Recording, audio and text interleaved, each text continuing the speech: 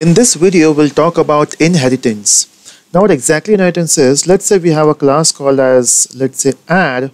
And in this class add, we have a method called as, let's say, sum. So we'll say public void sum.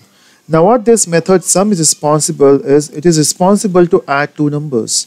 Now, when you say you want to add two numbers, first we require two variables. We'll say first variable is num1 and second variable is num2. So now we have two variables and the result of this addition will be stored in result. So now we have three variables, num1, num2 and num3. Now if you want to implement this sum method, what we need to do is, we'll say first we need to assign the values. To assign values, we need to go to the main function or your main method. To use this variable, since they are instance variable, we need to create object, or we have to instantiate the class add. How to instantiate? We have to use a class name and we'll say obj equal to new add. So once you got the object, you can say it's obj dot num1. So we need to say assign the value for num1, which is, let's say, 5, and we'll say num1 obj dot num2, and the value for this will be 4. Now I want to add those two numbers. Now to add, what we can do is we can use a method called as sum. In this sum, I can simply say it is result is equal to num1 plus num2. Okay, and the default value for result will be 0. So in case if you fail to add these two numbers, by default the output will be 0, right? And let's try to print the value for result. So we'll say obj dot result. So what I'm doing here is I'm creating the object of add and then assigning the value 5 to num1 and 4 to num2, and then we are printing the value of result. Now if I run this code, obviously we are not calling this method called as sum, so the output should be 0, right? So if I run this code, it will take some time, yeah, and the output is 0. It's because we have not called this sum, so default value for result will be 0. Even if you remove this 0, it will give the same output. It's because result is an instance variable, and the value for instance variable by default, if it is int, it will be 0. Okay, we don't have any garbage value like in C programming, so the value will be 0. But since I want to add those two numbers, what we need to do is we need to say it is obj dot, we need to call a method called as sum. So once you call sum, it will add those two numbers and then you will be getting output as result, or the output as a 9. So if I run this code, see the output is 9, right? So in future, if you got a client and he says I need an object in which I can add two numbers, you can very proudly you can give this object called as obj. So let's say you got a client who asks you about an object which can add two numbers. You have given this obj, but let's say after 1 year he comes back to you and say, okay, I need one more object, or I need one object in which I need two features. One will be add and second will be subtract.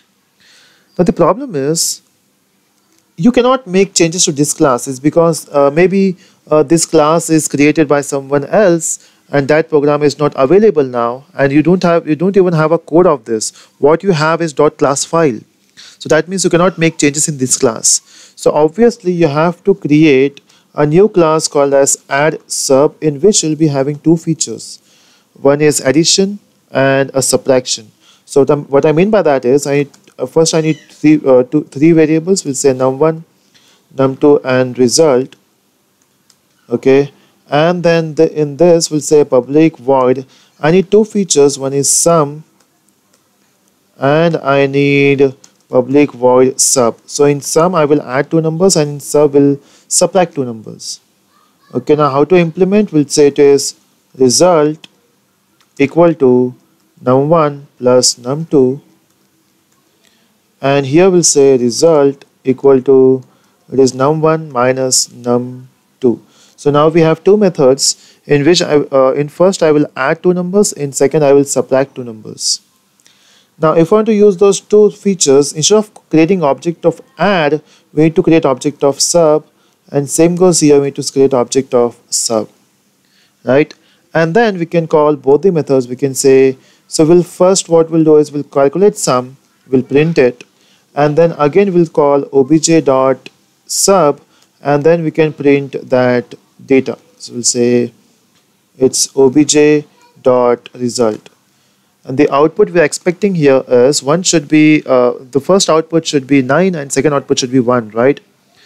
Yeah, so you got the output. But the problem is, if you can see, we have created a class in which I have two methods. But don't you think we have a method sum already? We have already declared these variables. So why to do this thing again? What if this features or this members, which is variable and method, if it directly comes from this class? And is that possible? Because of something called as inheritance. Now, how to use inheritance? We can simply use a keyword called as extends add. So all the features of add, all the non-private features of the add class will come to this add sub, and you can use sum and num1. You can see there are no errors, and still we are able to call this sum. Anyways, we don't have sum in add sub, right? It is calling that sum from add method because add sub extends add. So if I run this code now, the output is 9-1. And this type of inheritance is called as single level inheritance. Okay, simple, right? And in the next video we'll talk about multi-level and multiple inheritance in Java.